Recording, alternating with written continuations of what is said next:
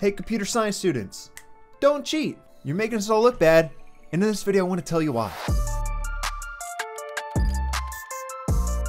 I've heard time and time again, computer science students don't know how to code upon graduating college. Or that self-taught programmers are much better programmers than computer science graduates. I've even said computer science is not the same as programming. However, you should know how to code upon graduating with a computer science degree. The reason many don't is due to cheating. Maybe. I don't know. It's just kind of a theory. School is so focused on you gotta get good grades, and college is like you have to get done with college in 4 years upon graduating high school. That oftentimes it leads you to overloading your schedule. It pressures you into doing 18 plus credit hour semesters, whether or not you have a job or you're a sports player. Also, you can get everything done within 4 years, given you don't fail. That you're just overloading yourself.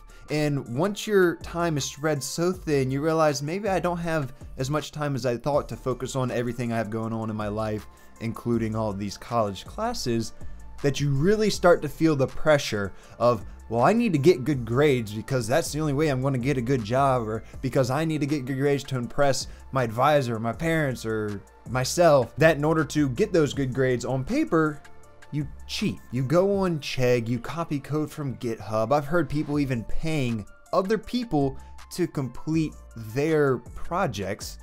So just so we're clear, you're paying thousands of dollars for a college course and then paying someone hundreds of dollars to complete your project so you can pass that college course. It doesn't really make much sense, but people are out there doing it. And I'm not saying I'm innocent by any means. I'm not the end all be all. I am the best computer. I was not the best computer science students by any means, but I also didn't pay anyone to code my projects for me. So let's just nip that in the bud real quick. And to sort of back up what I'm saying here, I want to show you my curriculum for my computer science program in which I went to, and kind of give you a basic overview into how it's a little confusing how some computer science graduates come out knowing nothing about code. All right, so if you don't know, I went to Old Dominion University, computer science, and I mean, it's not a Stanford by any means, but I learned a lot, and it was a solid college experience in terms of learning computer science. Great program, great professor, stuff like that. But this was the computer science curriculum. Required classes, let's start off there. CS 150, this is your intro to programming course, problem solving in programming 1, and then CS 250, problem solving in programming 2. Both of those are to teach you the basics of C++. To stay on the programming courses, the major emphasis categories of these courses follows. You have programming, you have computer architecture, you have applied technology, and you have computational mathematics. So programming, we already went CS 150, 250. Those are basically 2 years of like intro to programming, problem solving and programming 1 and 2. And then you have 361, advanced data structures and algorithms, where you are writing code, but you're writing data structures and algorithms using code. CS 350, introduction to software engineering. This, you actually team up and write and code a project in a, well, how about we do this? CS 350, introduction to software engineering. You learn about the software development process, so kind of what it's like to be in a software development, software engineering team, with emphasis on the tools and techniques that support project teams, so waterfall method and agile and things like that. Topics include software development, process models, requirements, automated testing, so you do testing, you do code documentation, you do builds, version control, configuration management, issue tracking, agile methods. And then the course requires each student to participate as a member of a project team and to demonstrate proficiency with a variety of development tools. You're actually coding something. So obviously another programming course. The next one is object-oriented programming and design. I don't know why they did these out of order, not like, you know, according to how you count.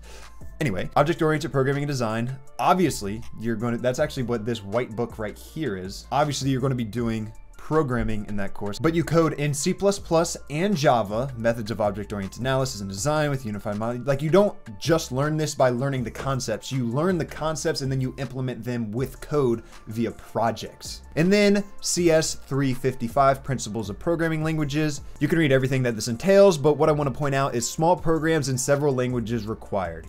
If I recall correctly, this is where I learned a bunch of different programming languages. I learned like SML and J, I learned Prolog, I learned Pavre, and in each language I had to create a project, I had to code a project. So you're actually coding with a new language in order to take the knowledge that you learned from learning C++ and Java over to different languages: imperative languages, functional, logical, object-oriented. And that is 1, 2, 3, 4, 5, 6 classes that are dedicated to programming in your required credits. However, you're also required to take CS electives. Now, obviously, if you plan to come out as a software engineer, then you may not want to focus on cybersecurity, right?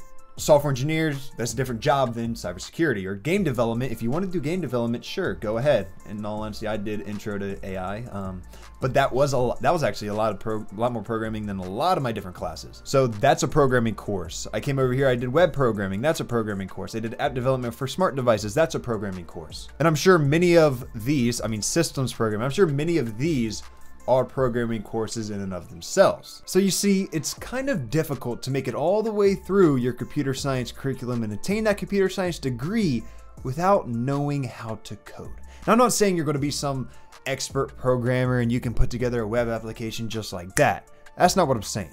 But there are a lot of people who don't even know what a function is, or what parameters are, or any of these data structures. All they really know are integers and variables, and that's about it. And if you don't believe me, you'd be surprised. And obviously, looking at what I took it specific for me.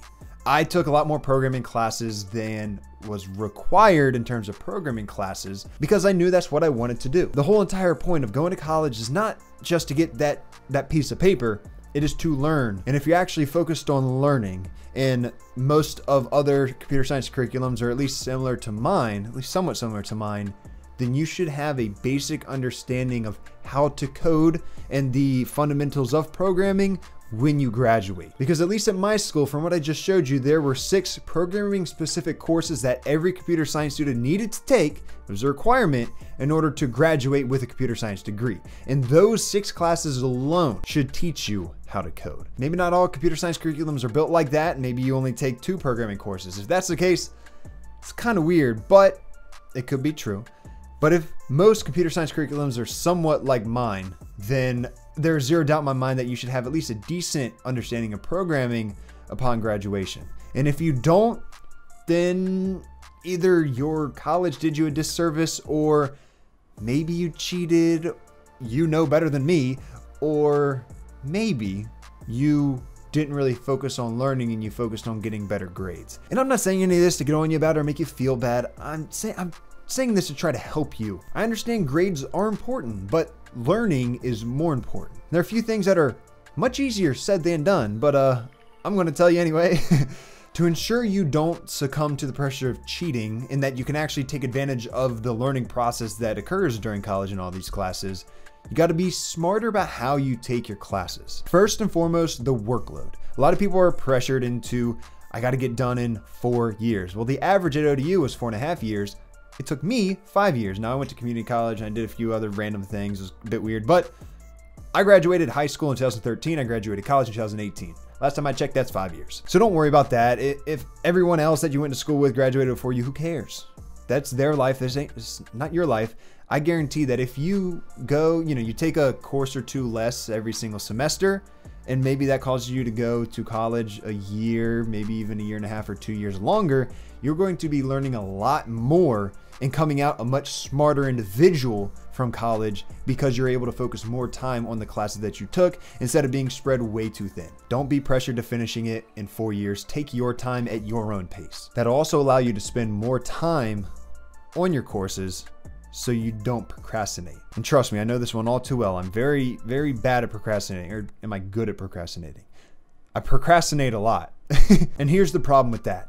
When you procrastinate, let's say you're given a month to do a particular programming project in school. That whole entire month, if you get started early, you can code a little bit every day or every other day, whatever fits your schedule.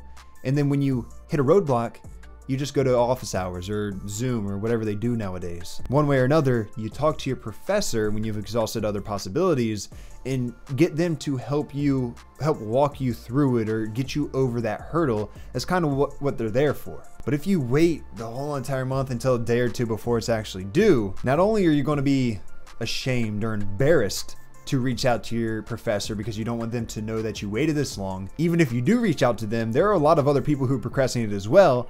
And that professor, you really think they're going to stay up the whole entire day and all night in order to answer your question and the 10 other people's questions that also procrastinated this long. They waited until the night before to try to code a whole entire program that should have taken them a month. So what happens then? Well, best case scenario, you figure out how to complete it, you turn it in, you get a passing grade, you probably didn't learn anything, and even on the little things that you did learn, you're gonna forget. It's like cramming for a test instead of actually understanding the concepts to pass the test. You cram for a test the night before, you may get a passing grade, but you're not gonna remember any of that the day after the test. Once that test is done, you forget everything. Worst case scenario, there are a few, you cheat. You go on GitHub, you're like, oh, this project looks like mine. You rip it, and okay, let's change up a few of these variable names so they can't search it, and you turn that in, you get a passing grade, but you literally cheated, you stole, you didn't learn anything. Or you pay someone, you pay someone to do the project for you, and then you're able to turn it in. You get that grade, but you don't learn anything. Not only did you waste the money paying that person to do it on something that you should have done, but you also wasted the money that you spent on the class, because that class, while you got a good grade and you passed the class and it goes towards your degree, you didn't learn anything. The whole point of college is to learn, not just to get that sheepskin. And I think that's all I have to say on the matter.